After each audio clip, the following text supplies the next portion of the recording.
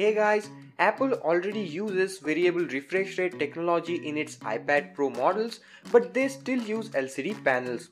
However, by bringing it to a new breed of OLED iPhones would raise the smartphone performance even higher.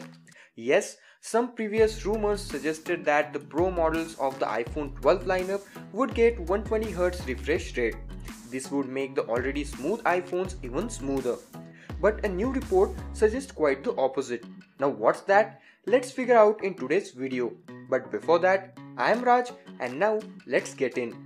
A report by EverythingApplePro with XDA Developer Max Weinbach reveals that there are now doubts over the inclusion of Apple's 120Hz ProMotion display technology in the iPhone 12 Pro, something which has the potential to see it removed from both the iPhone 12 Pro and iPhone 12 Pro Max.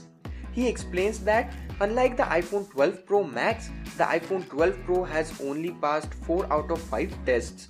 This is because it's using an altered panel due to the sizing. Here, things are a bit more condensed. They believe that Apple can fix it in time, although it will cost them more, and Apple at this point is trying to decide whether or not it's worth it. So there's a chance of a split launch where only the bigger iPhone 12 Max Pro would get the 120Hz refresh rate and the regular iPhone 12 Pro will not have it. Now it might disappoint some users, but the leaks are suggesting that.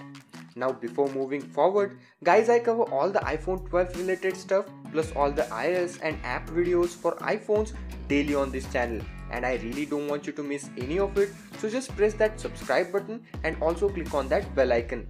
Guys, only 5% of people who watch my videos subscribe to the channel, which is very low, and the remaining 95% of you don't subscribe. So just tap or click on that subscribe button cause it's really easy and it's free, and it will also help the channel a lot.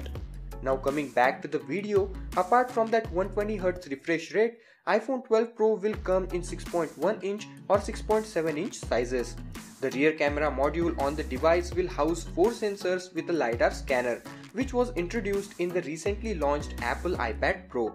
The telephoto lens may have an increased magnification moving from 2x to 3x, providing a greater level of zoom, and Face ID will be able to work with a wider field of view. All 4 iPhone models are expected to feature OLED displays and 5G support. So that was a quick little update about the display panels on the iPhone 12 Pro variants. If you want details about each iPhone 12 model, you can check out my dedicated videos on those, link is in the cards. With that, we're at the end of this video. So guys, if you found this video helpful, then like the video. If you didn't like it, you know what to do. If you have any questions regarding this topic, then feel free to ask them in the comment section. Don't forget to subscribe to the channel as you leave, and also press that bell icon so that you will be the first one to watch my videos. So that's it for this video. Thank you so much for watching. I am Raj and I will see you guys in my next video.